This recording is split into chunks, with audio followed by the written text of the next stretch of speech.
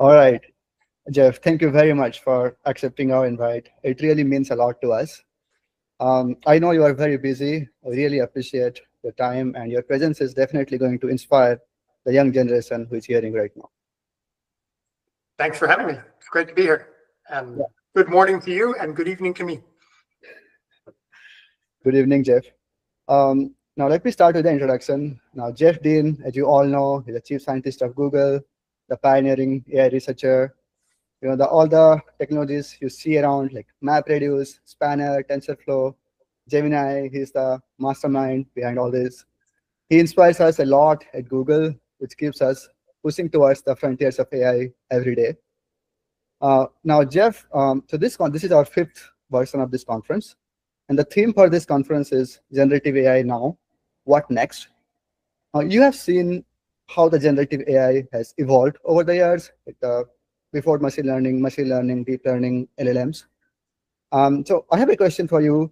How do you think this generative AI space, this landscape, is going to evolve over the years? And how do we prepare for that? Like, what are the things we should do? What are the things we should not do? Yeah, I mean, I think obviously the field is progressing quite quickly. I think if you look back, say 5 years or 10 years, the kinds of things that our models today can do kind of were, people were always aspirationally trying to work towards those things, but it was a little unclear exactly when we would sort of make enough progress to be able to reach the current capabilities. But at the same time, we also kind of have aspirations of what we'd like these models to do that they kind of can't quite do today. So I'll just highlight a few areas of progression I think are interesting. So one is, moving from more text-oriented models to generally multimodal models that can accept, text or code or audio data or images or video data, kind of seamlessly deal with all those different kinds of modalities or even interleaved versions of those. I think that's a pretty important trend, and that our models will continue to get better at that kind of input. And you already see on the generative side being able to sort of generate, not just text or code, but also images and audio.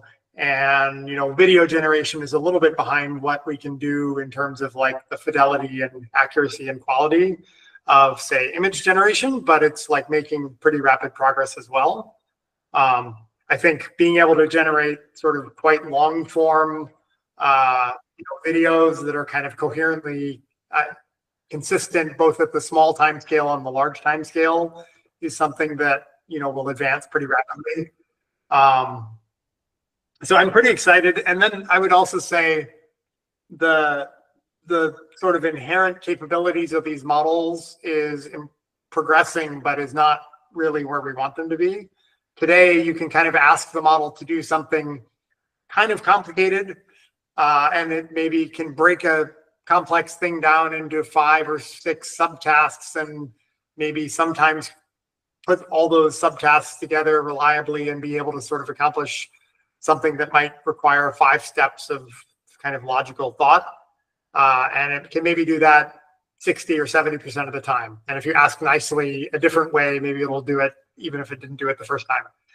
But I think what we want to get to is a system where you can ask the system a very high level thing, and that might require breaking that problem or task down into kind of 50 steps or stages and have it very reliably complete each of those so that you can do a 50-step thing with 80% reliability. That would be transformatively different than the models we have today, which can kind of do 5 things with 60 or 70% reliability. So that's kind of what lots of people in the field are working towards, is how do we improve the robustness and reasoning and planning capabilities of these models and make them able to do even more impressive things than what we can do today.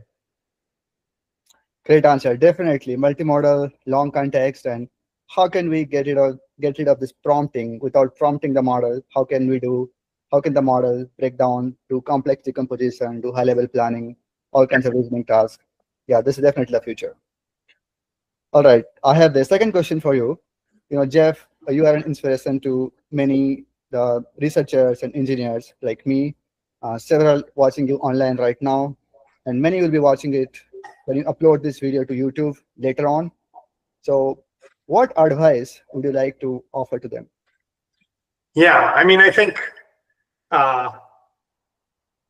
you should try to find things that you're really excited about. I think anytime you're thinking about what to work on, you will have more success if you're really truly invested and really care about achieving a good outcome for whatever sort of problem you've decided to tackle or problem you decided to take on.